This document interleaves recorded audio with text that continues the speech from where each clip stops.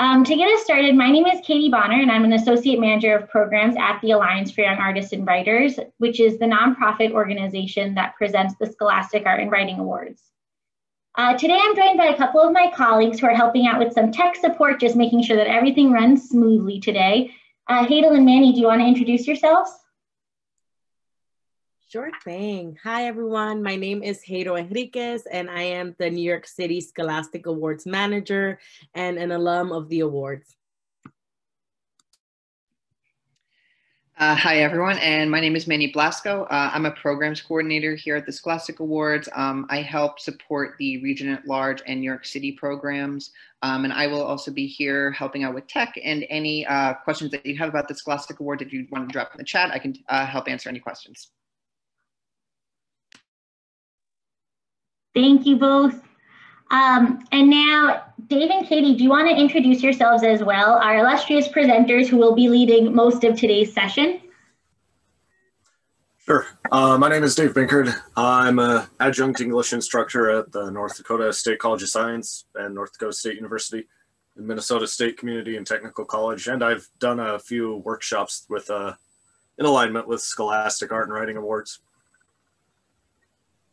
Hi everyone, my name is Katie Breidenbach. I am a high school English teacher and I teach 9th and 10th grade.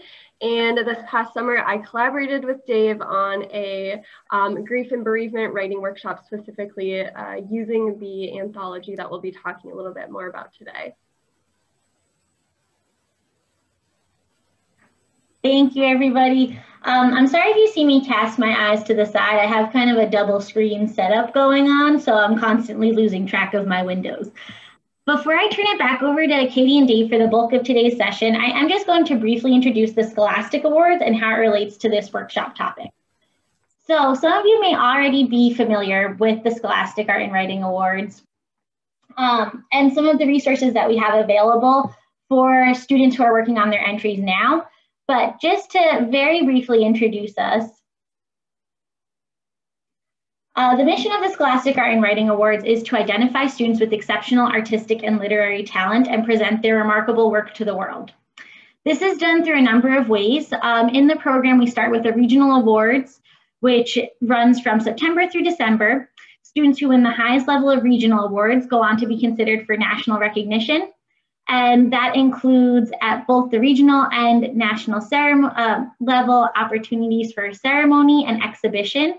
Most regions host their own local exhibition, so you may have seen your students' artwork displayed locally in the past. This year, much of it has gone virtual, as with everything. There are also usually regional ceremonies, whether they be online or in person. At the national level, we have a touring exhibition. Again, this year it's touring a little bit less than usual. But usually it visits 4 places around the country, as well as a permanent installation in DC for a year, and I believe months-long exhibition here in New York City, which is where I'm located today. And we have 2 anthologies that are published every year featuring student work, the Best Teen Art of the Year and the Best Teen Writing of the Year. And last but not least, there are, of course, scholarship opportunities available to students through the awards. The awards distributes more than $250,000 in direct scholarships each year, and that's in addition to recognition opportunities through colleges and universities directly. Many of them see the Scholastic Art and Writing Awards as a prerequisite for merit-based scholarships at their school, especially ACAD institutions.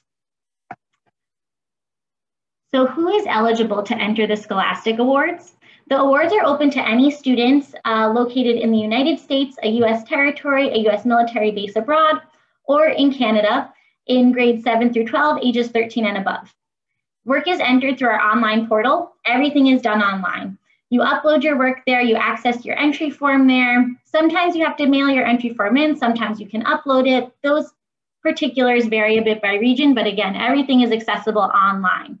There is a fee for participating. It's $7 for individual entries and $25 for portfolio entries, but fee waivers are available, and we encourage any student for whom the fee poses a barrier to participation to use a fee waiver.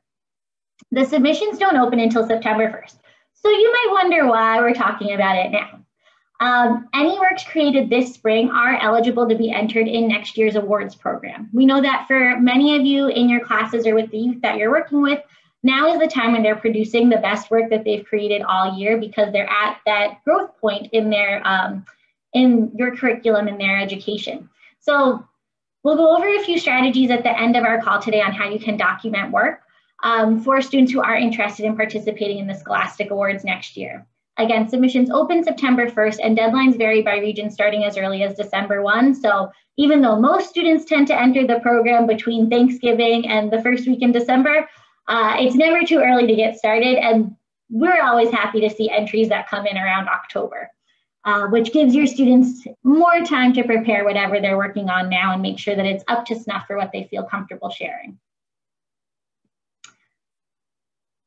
Again, the program year follows kind of a roundabout, just a general calendar. So students start creating original art and writing anytime, including now. They can enter their work in the fall. And right now we're preparing to celebrate our national medalists on the national scale. But the main thing that we're talking about today is how the works that your students are creating this fall can be entered in the program. So there are 28 different categories of work that your students could enter their work in. There is no theme connected to any of these categories. All judging is blind. They're all judged by the same criteria, which is originality, technical skill, and emergence of a personal vision or voice. The content is not really a part of what's being considered. So you might wonder how that creates to the Healing Through Creativity anthology and the guidebook. Well, there are several additional scholarships on top of the categories of work. So once your student picks a category that their work is eligible for, they enter their work in the program, they can opt in to be considered for one of several thematic scholarships, which comes with cash awards as well. Amongst those thematic scholarships is the New York Life Award, which is sponsored by the New York Life Foundation. This particular award goes to work addressing personal grief and loss. So any student who is creating a piece of art or writing that deals with personal grief and loss can opt in to have their work considered for this award. On the national scale, there are $1,000 awards given out to 6 students each year and $250 awards given to their educators. And on the state scale, there are 5 states where additional $500 awards are given out to 2 students. Again, the process to enter is the same. You create a work for the Scholastic Awards, and during the entry process, you've opted to have your work considered. But if you're located in Michigan, Mississippi, Montana, New Jersey, or New Mexico, your student may be eligible for one of these 2 $500 scholarships that only go to students in your state whose work deals with personal grief and loss. Although the main point of today is to delve into these lesson plans that Dave and Katie have created to help support your students through processing grief, if your student creates something at the end of this process, or if this opens the door for them where they feel really confident in the piece that they're creating and they feel comfortable sharing it with us, we would love to see it, and they are invited to share it with the Scholastic Awards next fall. Listed on here are a few other thematic scholarships, each of which come with their own scholarship amount and their own prizes for educators. So I would encourage you to check those out. We have a few other resources available on our website as well. You can learn more about the scholarships at the link here. And you can find more about educator awards connected to different scholarships for students at the link here. Both of those links are shared in the chat, so feel free to take a look at those at your leisure. And last but not least, some of the resources connected to our thematic scholarships. The one that we're going to be focusing on today is Healing Through Creativity. Healing Through Creativity is an anthology of works that students entered to the Scholastic Awards and opted in to have considered for the New York Life Award. They feature works that won the New York Life Award over the past few years. And there are 2 accompanying guides for that, an Art Educator's Guide to Healing Through Creativity and the Writing Educator's Guide, which is what we'll be spending most of our time on today.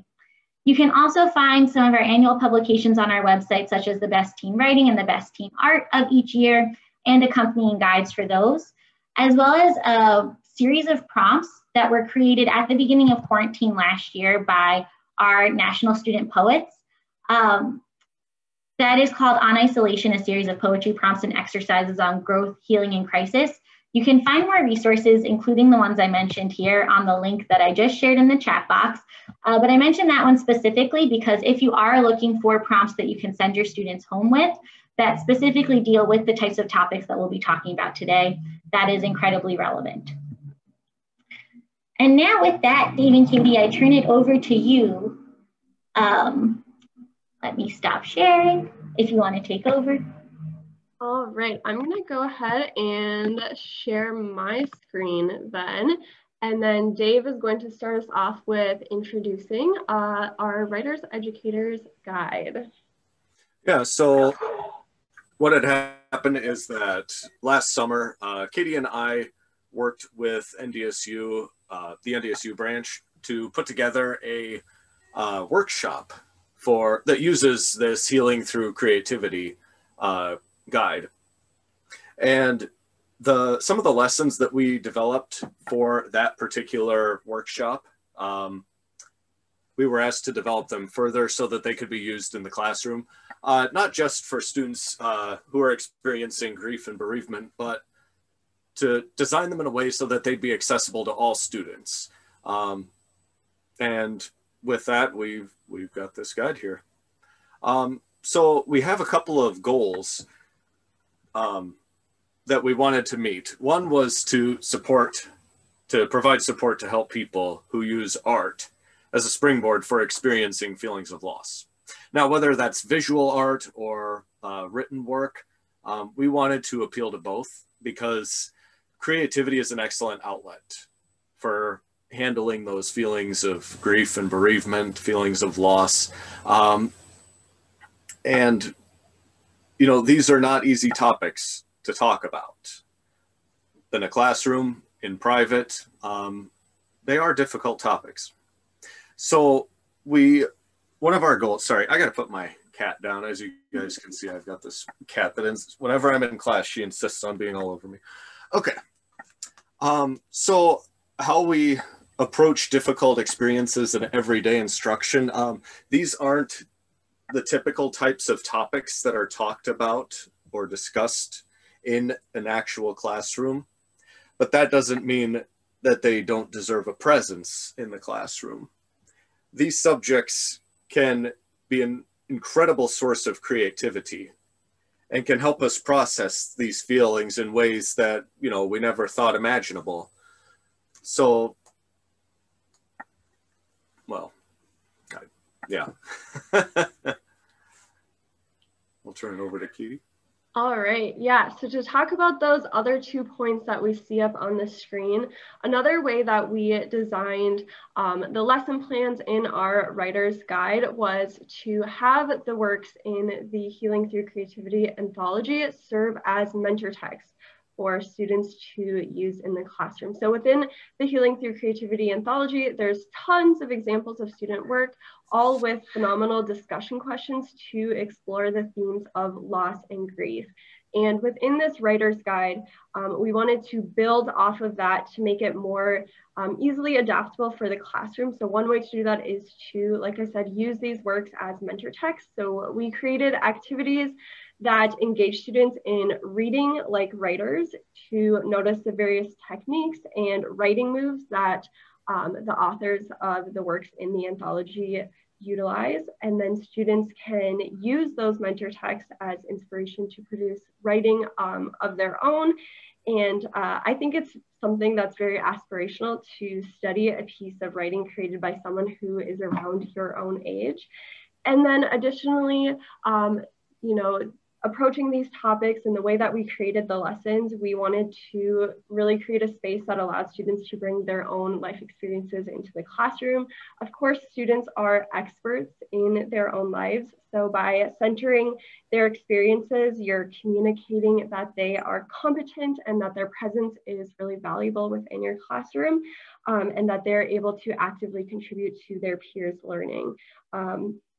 It also allowing students to talk about their personal experiences, especially related to difficult subjects like grief and loss, really helps to create a culture and a sense of belonging within the classroom.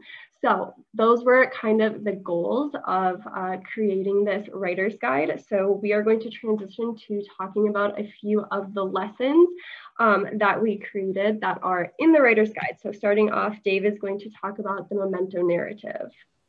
All right, so the memento narrative is where students will write a personal narrative about a memento of significant personal value.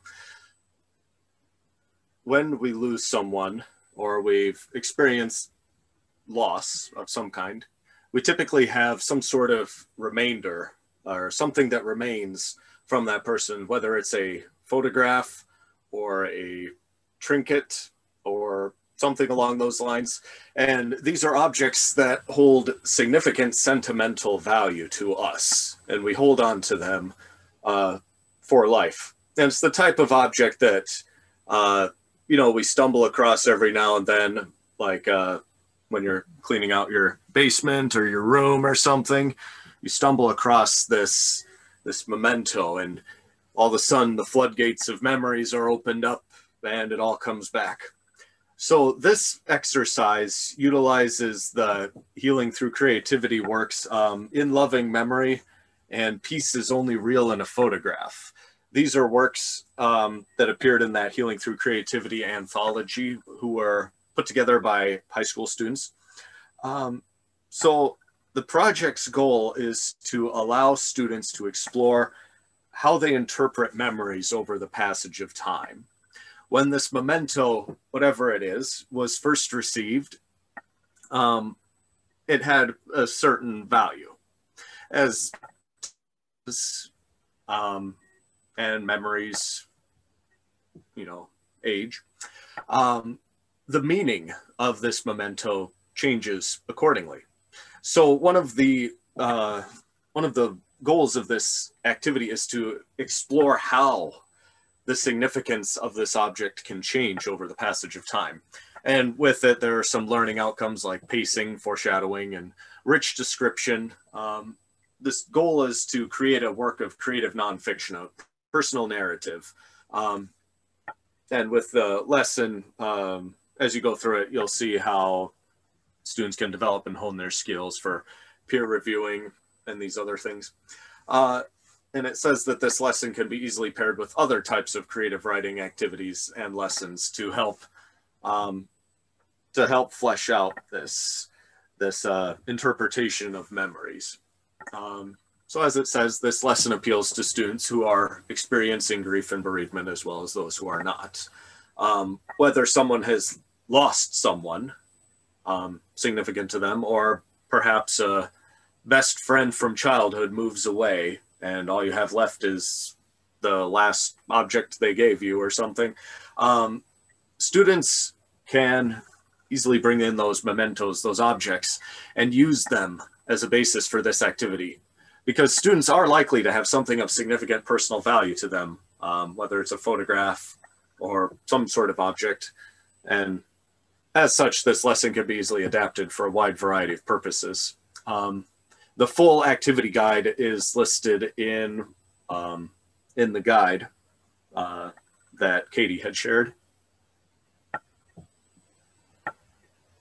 All right, so next I'm going to talk about the My Elephant and Me digital gallery project. So if you have access to that link to the Writing Educator's Guide, this starts on page 23 if you want to go and look over it. But essentially what this mini unit asks students to do is students will go from learning what a metaphor is to analyzing the success of using a metaphor in their own writing. So starting off at that very bottom of learning and understanding all the way to critical analysis of something that students have created. So this mini unit uses the mentor text, My Elephant and Me, from the writing anthology. And in it, it is the story of a young girl who loses her baby brother, and she creates this extended metaphor for the grief that she's feeling using an elephant. This grief was something that was always present with her, but something that she didn't feel like she could talk about, which kind of blends over into this idea of the elephant in the room.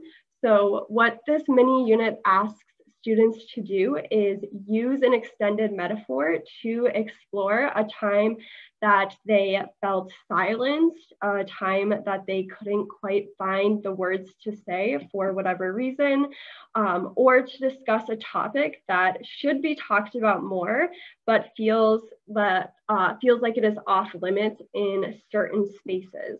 So this gives students the opportunity to reclaim their voices, to talk about feelings of loss, or to bring awareness to an issue that they believe deserves more attention, all while developing an extended metaphor throughout their writing. So still really going back to that standard. And this again allows students who have experienced loss to talk about that, and students who have not experienced loss to then just talk about something that they're passionate about. So it is adaptable to both groups of students. In the educator's guide, there is also an idea as to how this could be paired with a visual arts component, having students create in an art class or even within the English classroom, creating a visual representation of the metaphor that they are exploring throughout their writing.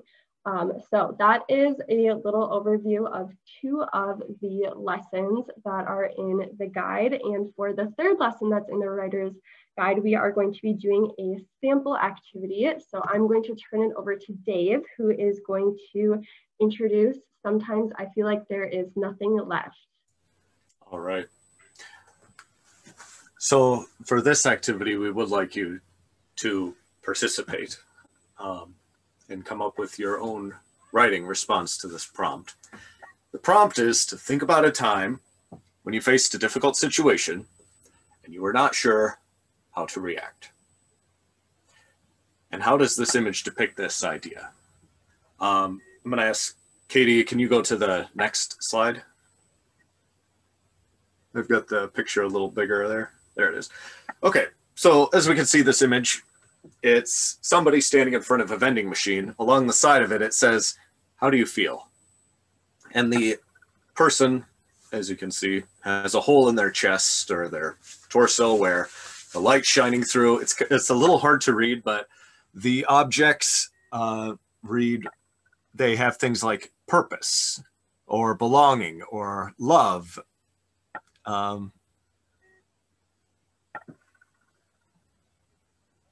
So one of these abstract ideas is meant to fill in the hole.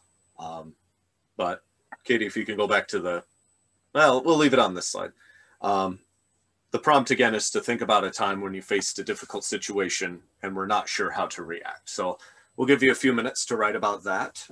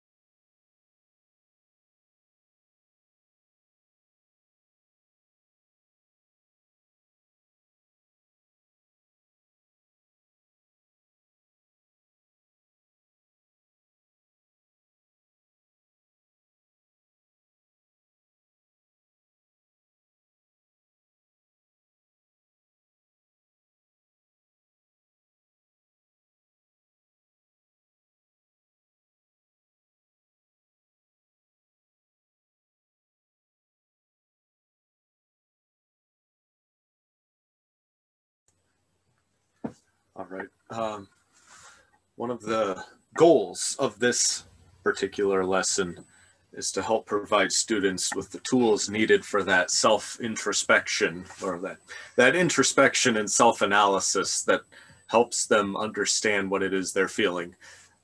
These are experiences and feelings that are hard to put into words. And it's hard to tell somebody, how do you feel? It can be hard to answer that question when you're presented, well, when it comes up, when someone asks you, how do you feel? Well, the words might not be there. The feelings might not be there to adequately explain what it is that you are feeling. And not every student has access to the same resources to help them process these complex feelings. So hopefully with an activity like this, it will give them that chance to perform some self-analysis and look deep within themselves to try and put it into words how they feel, or at least to look at it in a new light that they hadn't previously. All right. With that, I will turn it over to Katie. Yeah, so as you can see up on the screen now, we have a few discussion questions. These are also listed in the Writing Educator's Guide to go along with this activity. So we recommend engaging students in a discussion, critically analyzing the art. So we're going to talk through some of the questions right now. And then also just a note on the free writing activity that we just had you do. One thing that Dave and I found really powerful when we did the grief and bereavement writing workshop with students this summer was writing alongside students. So with each of the writing prompts that we gave them, we also wrote in response to them and were able to share our own experiences of grief and loss. And I think that helped create a safer space for students to also feel like they could be vulnerable with us. So that is just something that I recommend doing even within your own classrooms is whenever possible, writing alongside with students so that you're able to kind of explore and make connections together. So with that being said, the first question that we have listed here is, one of the central parts of this image is the hole in the middle of the person. Is there a hole in your life? So this question asks students to reflect on artistic choices made in the piece, but also to make connections in their own lives. And discussing this as a class would serve as a brainstorming activity to get students thinking about their own experiences. So after this, you'll see the writing prompt that we would ask students to do in response to this. So being able to talk through the picture, critically analyze it, and have students start making connections and talking through their own experiences, like I said, serves as a really great brainstorming activity. Likewise, question number 2 says, the vending machine has some interesting things for sale, such as love and purpose. What meaning does it create to have these things in the vending machine? So again, this is asking students to really zoom in on the details and think critically about artistic choices. And this could lead to a conversation of what students would add, change, or do differently if they were the artists. Again, thinking critically about making choices, which will translate then into them creating their own art and writing. So with that, Dave, did you have anything else to add with those final 2 discussion questions? Yeah, so the next one reads, the side of the vending machine reads, how do you feel? And how does this impact the meaning of what is inside the vending machine? Well, when experiencing such powerful emotions as grief, bereavement, loss, things like love, purpose, meaning, what it means to feel happy, those things, those ideas, those things that you once knew and you could put into words, you could define them, they no longer have any meaning. What is love anymore? So trying to answer this loaded question, it is a simple question, but it's also a loaded question.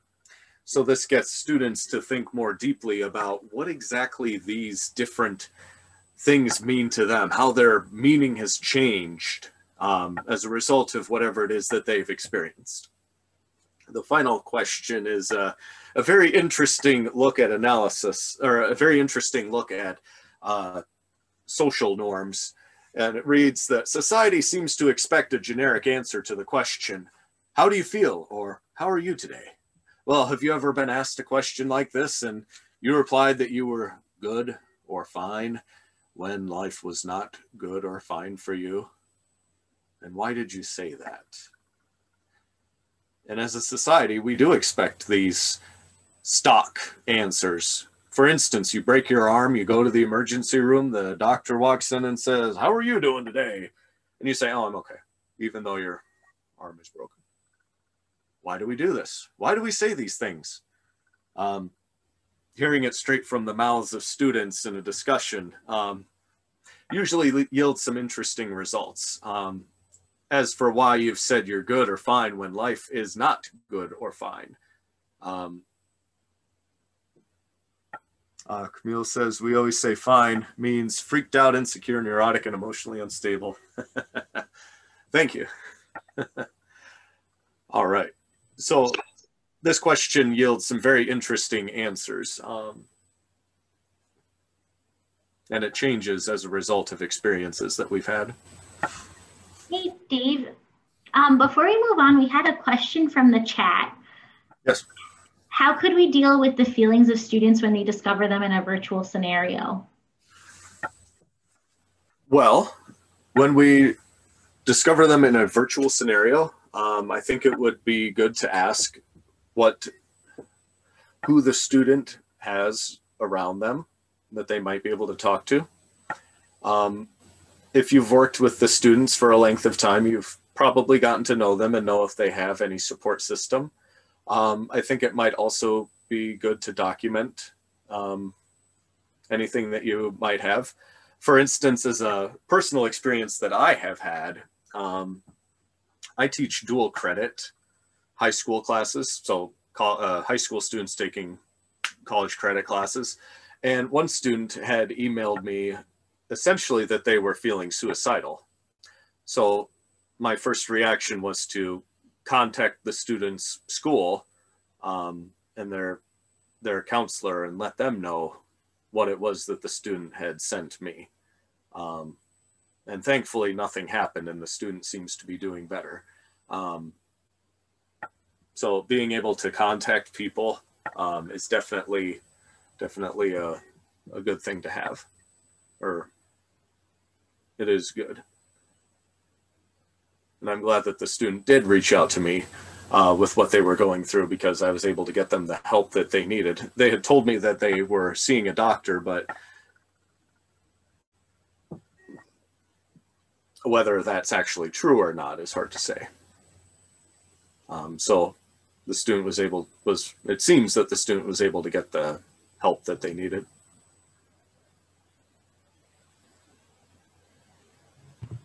Great, thank you.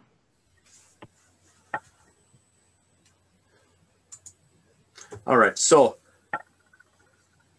the nice thing about this activity, sometimes I feel like there's nothing left, is that it is also, it's also meant to be used in conjunction with art. Just like this image is abstract in the sense that there's a hole that needs to be filled.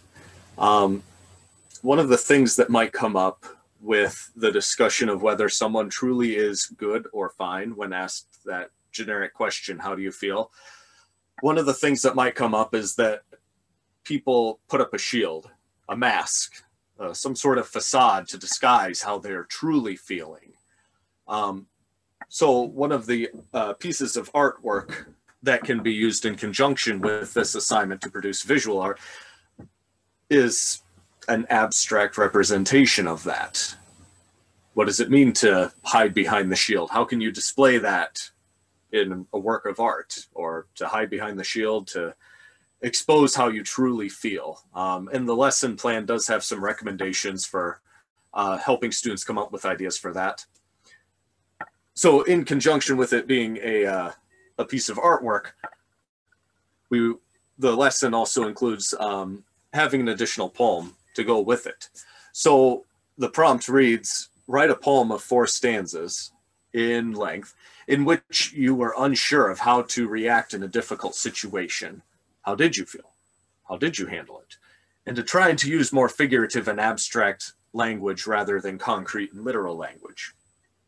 Going along with this activity would be a lesson plan in which those terms are defined and walked through with students, figurative and abstract language, as well as concrete and literal language, going through examples of what means what, and examples, definitions, that sort of thing. So what I would like you guys to do is to pull out a sheet of digital paper and try your hand at writing a poem of 4 stanzas in length. How many lines in each stanza? Well, that's up to you. But about a time that you were unsure of how to react in a difficult situation. So essentially, take what it was that you have written for the first writing prompt and carve out of it those key ideas that really stand out to you, those things that you've written that really resonate with you, that you want to explore more. Carve those words out, carve those phrases out, carve those sentences out, and use them as the basis of putting together this poem.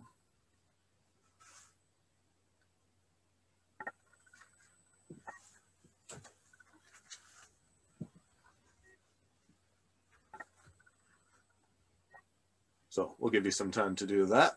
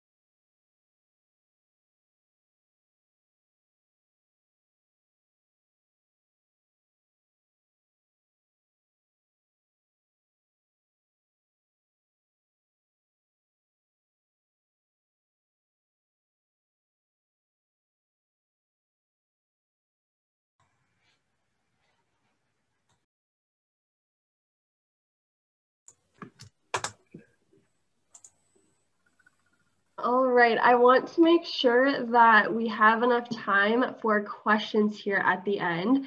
So for whoever feels comfortable, we would like to encourage you to share your favorite line or your most powerful line in the chat.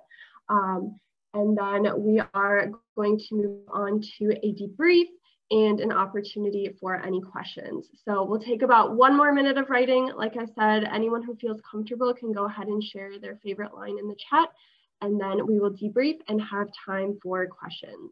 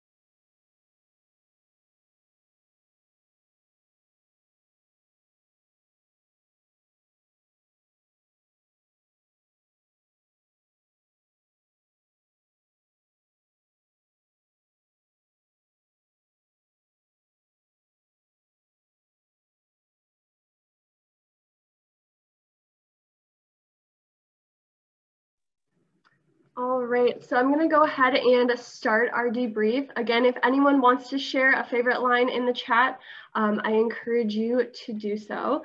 So hopefully throughout this presentation, we've already been able to show you how the Healing Through Creativity anthology and Writing Educator's Guide could be used in the classroom and be relevant to students who have lost a loved one and also for those who have not.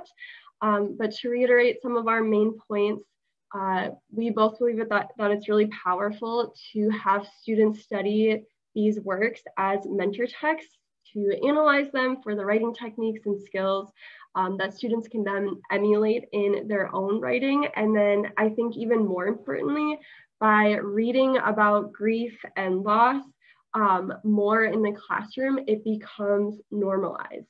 And it gives students who have experienced grief or loss the space to write about it and feel comfortable sharing about it, especially if as teachers we are modeling that vulnerability. It really opens it up to allow students to do the same.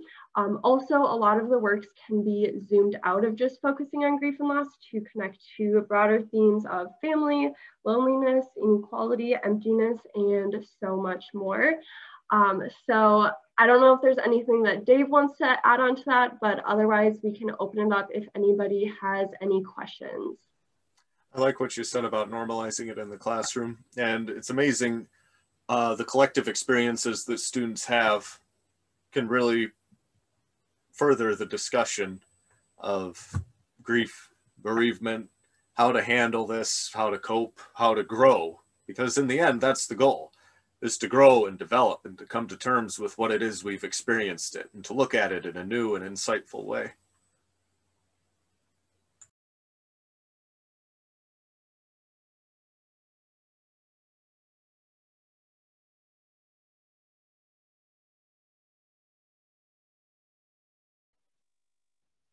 Thank you both so much for that great walk through the lesson plan. I think that was incredibly helpful.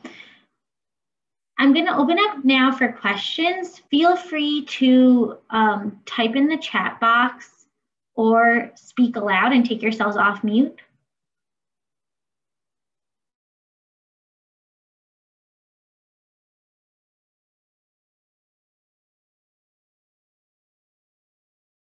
You know, actually, before we jump into questions, Dave and Katie, would you mind just modeling, maybe take 2 minutes to model how you might respond to students sharing some of their work using the examples from the chat box?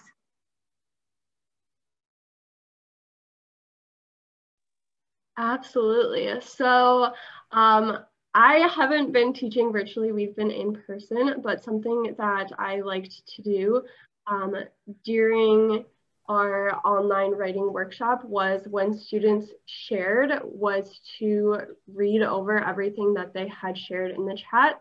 And then giving positive feedback on what they had written. So for example, we had someone share, to be a good daughter is to smile when you bleed, serve blindly thy neighbor, and curtsy all while dying in the absence of a father. So acknowledging what students are saying and then giving them positive feedback is how I would deal with this. And then if I had any personal connections, I would make them to what students had written and ask any other students to contribute as well. Dave, anything else you would add to that? I want to stress I want to stress the positive affirmation. Writing about this stuff is not easy, and it takes a great deal of courage to put down on paper what it is you're really feeling inside. So being able to positively affirm what it is the student has done can go miles in helping them. If they experience the wrong type of criticism, then they're likely to, well, it's possible that they could, in a sense, shut down, not to pick up the pen or keyboard ever again. So you want to be careful with the type of feedback that you're giving. And what Katie had said is excellent. Would you mind sharing an example of a positive affirmation that you might give to a student in this case? Is it more directed towards their writing or the act of them sharing? It could be toward either one. Let's see. Maggie had written, "If you lose the game for us, that's okay too. My friend's uniform was dripping wet with worry." So in something like this, a positive affirmation might be to complement their use of abstract language, like in this case, the uniform dripping wet with worry. Recognize that they've done something quite interesting with using abstract language. The uniform's not actually dripping wet with worry, but we can get that that's the experience or the emotion that their teammate, their friend, is feeling in the moment. And I think that's very creatively done. So that's a positive affirmation that would encourage them to keep going with what it is they're doing.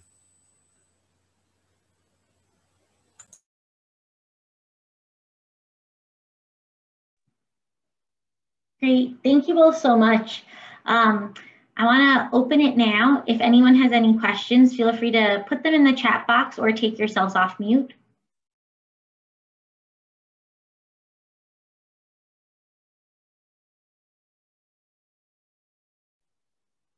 Hello, good evening. If most of my students are visual, and I've had the situation where I constantly ask them, how are you today? And they say, fine, thank you. The standardized response. And I usually have to talk them out of that phrase and say, I'm actually asking how you are. And then they say, oh, I'm tired, or I'm feeling stressed out. And then they speak a little bit more. What would you suggest? I don't know if it's a question or an observation, but it could be both. What could you suggest to do, like a visual or a lesson to identify emotions? Because I have observed that most students do not know how to express, okay, I'm happy today, I am sad, I'm angry. They just say, I'm tired. So if you can have maybe any feedback or any resources related to like a pre-lesson or pre-activity before doing this poem, which I love the activity, by the way.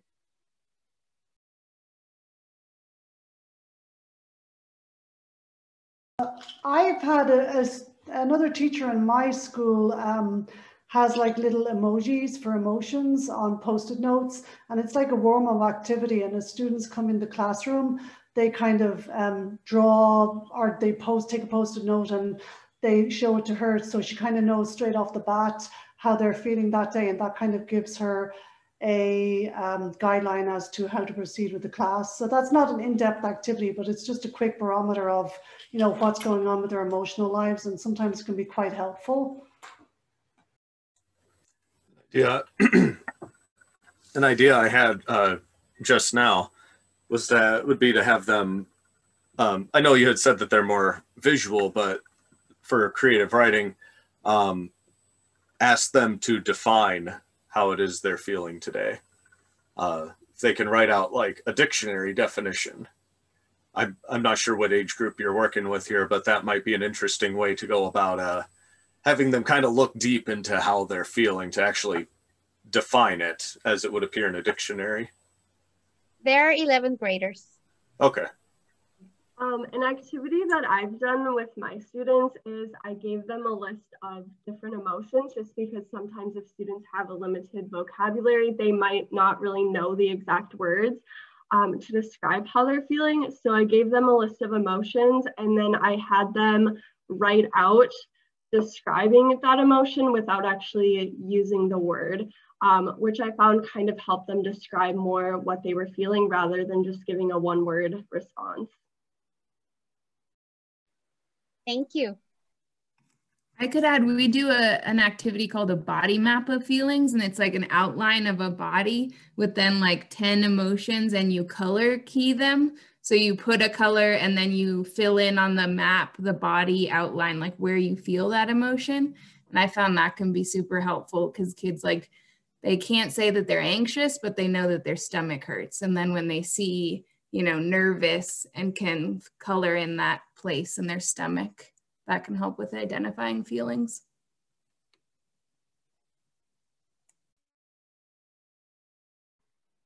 We have a question in the chat box from Steve.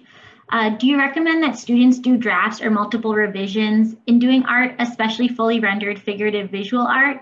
Doing sketches helps the composition, but does that reduce the passion for younger students who might want to have a more raw reaction to the prompt?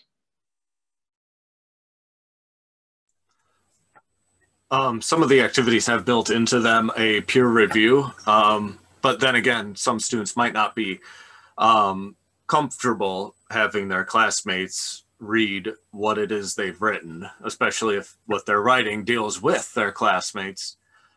So the nice thing about these is that they can be adapted however you like.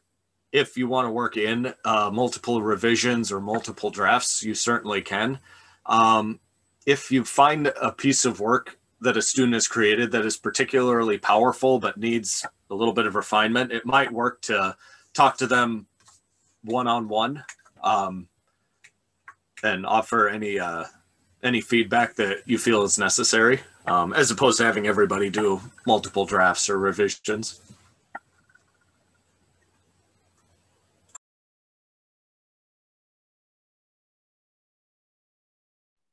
I guess too, I would say it depends on what your purpose or objective is. Like if you're just trying to focus on social emotional learning and having students express themselves, then I would say just having one draft would be fine. I know with like writing, if we're focusing on a specific standard, then usually I will have students do multiple revisions and I'll give them feedback, and I'll always talk about their strengths first. So things that I'm noticing that they're doing exceptionally well, and then improvements, and the improvements are very skill based. So can you try to add more sensory language, or can you try to vary your sentence structure, things like that. So instead of feeling like I'm attacking their work or their story, it's more so looking at their skills, so that they're still reaching towards whatever standard is that we're working on. Yeah, great, thanks. I just want to be mindful of time. I'm sorry, I don't want to cut the conversation short, so I'm happy to hang out for a few more minutes. Dave and Katie, I don't know if you have a few more minutes as well. If thank you. If anyone has some questions and wants to stay on, but just very quickly before we go, in terms of next steps, if you have students that are interested in applying to the Scholastic Awards, there are a few things that you can do right now, and I will share my screen briefly with you. So first up, you can save and document your students' work. If your students are artists, please take pictures of their artwork. Again, everything needs to be digitally uploaded, and that's usually the hardest part for students. The feedback that we hear from jurors the most is that they need clear pictures of the work in order to judge it well. If your students are writers, make sure that they are editing their work. Maybe they take a break over the summer and they come back with fresh eyes in the fall before entering it, but make sure that you have copies saved. And of course, if your students are submitting a work related to personal grief and loss and they want to opt into the New York Life Award, they'll have to provide a brief personal statement. It just needs to be more than 50 words about the inspiration for their piece, what it means to them, and how it relates to their experience with grief and loss. If you are at all nervous about remembering this, we will remind you in the fall. You can sign up at the link here for an email reminder, and of course, come back and create an account. And if you have any questions for us at the Scholastic Awards or for Dave and Katie, please email ral@artandwriting.org, and we would be happy to get back to you and pass your emails along to Dave and Katie. So again, that's ral@artandwriting.org. I see one question in the chat. Do we get a PD certificate for this training? No, we do not have certificates for this training, but we are happy to provide a letter certifying that you attended if that would be at all helpful. Thank you all so much for joining and for sharing during our practice sessions. Again, feel free to hang out if you have questions. You can take yourselves off mute or type them in the box, or feel free to hop off. Thank you.